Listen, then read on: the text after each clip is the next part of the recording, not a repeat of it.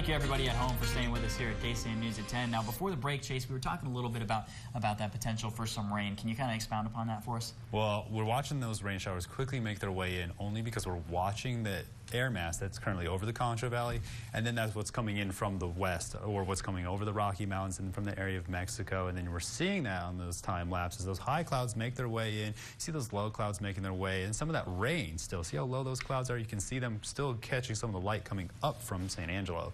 So rain showers off to the north, off to the east of us, and then that's going to pursue throughout the rest of the night and into tomorrow, where we're going to see a lot of those thunderstorms because we've had a lot of that moist air hanging out over our region. For the last couple of days, if you've noticed, a lot of the sunny weather that's been hanging out. Over the Great Lakes region, though, we are seeing a lot of that snow still associated with that. They're seeing up to 32 inches of snow, and as that west coast storm makes its way onshore, you're starting to see a lot more snow and rain associated with that storm as well, and that's going to be affecting us further on down the line.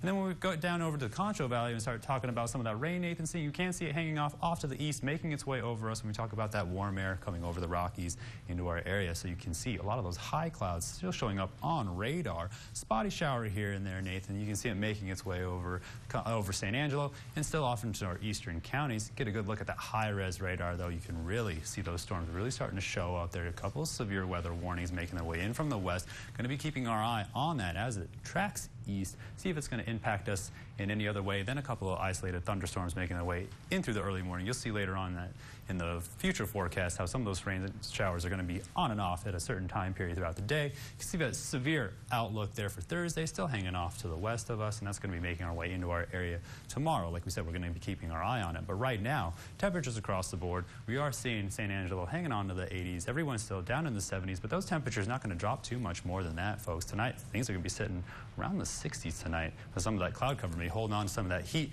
Temperatures across the Concho Valley, you can kind of see more of a uniform temperature spread across there. Everyone hanging on to those lower 80s, upper 70s, not too much colder. You're going to see it get down to about the 60s tonight. So we're going to see a lot of that southerly wind, still bringing in a lot of those ingredients that we're going to need necessary for a lot of that severe weather.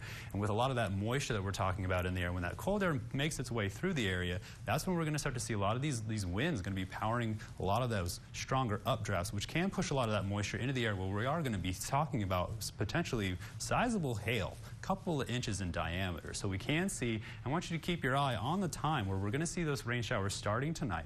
Then again, Thursday, 6 p.m. in the afternoon, going to see those thunderstorms kind of have a lot more potential to kick off and make their way east. And then by Friday morning, we're not really seeing anything. By Friday afternoon, Saturday afternoon at 7, Sunday afternoon at 7, you're going to start seeing those AM, PM showers that we're talking about as those temperatures stay in the 90s and the 60s all the way through this week and even into next week. So tonight, see, we're seeing those temperatures stay down in the 60s. We would say a 30% chance of rain, but we already know it is raining. So we have southerly winds still giving us a lot of those ingredients we're going to need throughout the rest of the night to maintain those isolated rain showers. And then tomorrow, it's still going to be lingering around because that wind is still going to be producing a lot of those things that we need necessary as we talk about that west coast storm making its way over our area for the potential for severe weather in parts of eastern Texas and parts of the south as well. So get a good recap. So tomorrow, we are looking at temperatures staying down and up in the upper 80s. And then through Friday, Saturday, we're going to start seeing those temperatures jump up into the 90s, but the lows are going to be staying in the 60s. And then we make our way into next week, and we are going to see those temperatures still staying in the 90s with those lows hanging out in the 60s. We'll have more after KSAN News at 10 after the break.